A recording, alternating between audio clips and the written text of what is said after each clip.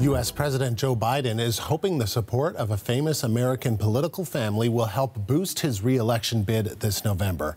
Several members of the Kennedys endorsed Biden at a campaign event this afternoon in Philadelphia. The daughter of Robert F. Kennedy, Carrie Kennedy, spoke to the crowd about the U.S. president. We want to make crystal clear our feeling that the best way forward for America is to re-elect Joe Biden and Kamala Harris to 4 more years.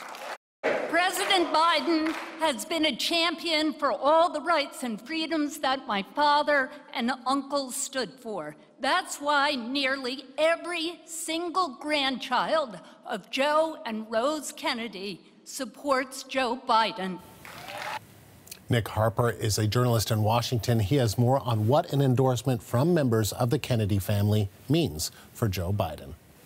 Well, Andrew, for Biden himself, it was clearly a very emotional moment. He became emotional on stage after those comments from Carrie Kennedy. He said that it was an incredible honor to have the support of the Kennedy family. Of course, bear in mind that the Kennedy name is a political institution here in the United States, a political dynasty spanning back decades, and it's a name that carries a great deal of support and potentially a great deal of donor money as well.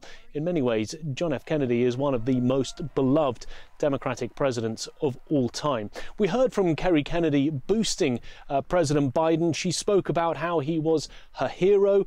She said that they were pledging their unwavering support for Joe Biden, and they said that he was a leader that runs towards flames. And she contrasted him with President Biden's rival in November's election, the former President Donald Trump, speaking about Trump's outrageous lies and behaviour. So plenty of Kennedys on stage there to give that public show of support, that endorsement, but they'll also be making phone calls and knocking on doors for the Biden campaign. Of course, these type of endorsements are critical for any politician.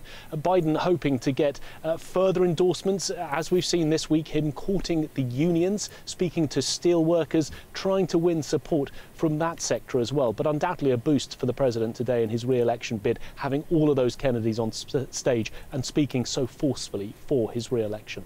And Nick, there is a Kennedy running against Biden for president as an independent candidate, Robert F. Kennedy Jr. Several of his siblings were on stage with Joe Biden at that rally. So can you tell us more about him and why so many in his own family are not endorsing him?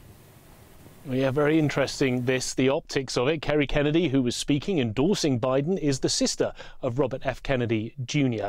Many of them have spoken out against him in recent months. They say he's a divisive figure, but also a dangerous figure. In the past, he has pushed a number of conspiracy theories. He's pushed misinformation about health issues online. He's even helped to amplify claims that the CIA were behind the assassination of John F. Kennedy. On top of that, he's also suggested that the Republicans stole the 2004 presidential election from the Democrats.